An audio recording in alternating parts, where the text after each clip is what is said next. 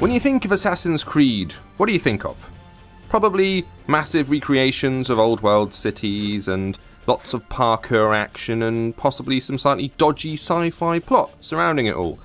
What you probably don't think about is a side-scrolling, turn-based tactics game which arguably has more in common with something like SteamWorld Heist, which is what we've got here with Assassin's Creed Rebellion, which is a soft launch game that's just appeared on the Philippines App Store a couple of days ago. You can't download it in the US or the UK at the moment, so don't try. I've taken control of Aguilar, who's the hero from the Assassin's Creed movie that came out recently with Fassbender and that, which was not very good. And Tariq, who's another character as well. I'm controlling both of them and using their various strengths against the Spanish agents I'm trying to defeat. I'm going to use this armor shredding attack here, which takes them down to pretty low health. We're going to wail on each other for a little bit. I'll do a regular attack and down he goes. So as you see, you jump from like room to room, area to area. I've just spawned Aguilar because I've cleared this room, and now to get to the next room, you tap on the yellow icon. The question is, who do I want to send in? Tariq is more of a common general fighter. Aguilar is a sneaky, stealthy man. So as you can see, it's got this scaffolding over the top of these dudes' head, and you can see the 69%. That means I've got a good chance of being able to sneak over the top of these two and get away without entering a fight. So I'm going to use Aguilar because he's a sneaker. Jump into the room. There he goes. And then try and sneak over the top. Now the thing is, as you're about to see, I just tap the icon. I put my finger on it to show you what it does. I can show you the different options here to navigate, but I'm just going to tap on the top option, and away he goes. He just sort of does it. So I'm not doing anything now, I'm just watching. Oh, but I failed! He's lost the initiative, and now I'm going to get into hand-to-hand combat, which is obviously bad. I'm going to use my throwing daggers, which takes a bit of energy off automatically. And now I'm going to fight. Now I'm infecting. I can't select Tariq until I've taken these two fools out, which isn't really Aguilar's strength. He's not an amazing fighter.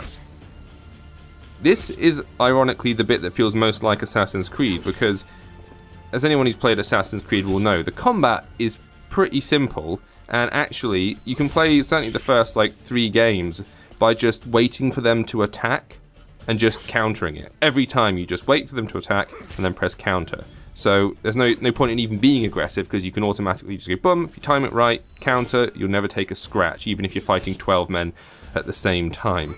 So it almost feels a bit like that, just waiting and tapping and waiting and tapping. Pretty dull, not amazing. Oh, I dodged. Nice work. Hopefully you can take him out. There we go. This room is clean. Now let's see what we got here. This is the objective of my mission. If I select Tariq, I think it's just going to start a cutscene thing, so let's send Aguilar in to have a wee chat, and here we go. The funny thing about this is the art style is, well, really un-Assassin's Creed, isn't it? They all look like those Funko Pops, like cartoony, bobble-headed type characters. It's actually a really nice look, but it's certainly not in keeping with their very realistic, cool look. You know, they kind of want to look sort of sleek and sophisticated, those Assassin's Creed games, even if they're not really.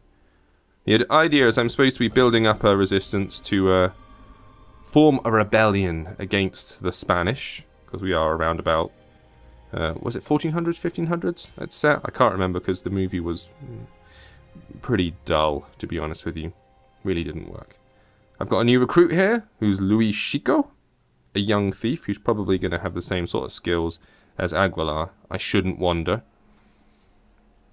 I'm only about, like, 3 or 4 missions into this. Here's Maria, who you'll also remember from the movie if you've seen it. The location that I told you about. This place is well hidden, and with some hard work we can turn it into an ideal base of operations. Ezio's turned up. Whee! Hello, Ezio. Long time no see. We're going to have a bit of cross-pollination going on here. Ezio and his brethren have come to Spain on a mission of their own. Have they now? They've come from Assassin's Creed 2 to say hello. Hey guys, how's it going? Brotherhood's counting on you to direct the restoration of this place into an efficient headquarters for our Spanish assassins. So, let me guess, I'm going to have to build up a base a la... Oh, there you go, look at that. With it all being side on, it suddenly becomes like XCOM to me. Building rooms. Each room provides different benefits. Requires coins, wood, and sometimes stone resources. So this is obviously a free-to-play game, and now we get into it. Now, there was building mechanics in Assassin's Creed already. I mean, you could build your own base up in Assassin's Creed 2, as I remember. Okay, building a living quarters, tapping in the empty room. There we go. Time to begin our fight against the Templars in earnest. Tap the missions. Let's get to this. I'm not sure about this. Mainly because I'm uncertain whether Assassin's Creed fans will respond to this kind of gameplay. I have a love-hate relationship with Assassin's Creed, whereby I always love the idea of it. I always want to jump in and see what the new city looks like, and oh, it's Paris, I'm going to run around Paris, and oh, it looks great, and I spend about 2-3 hours clambering to the top of everything and jumping off stuff, and it's great.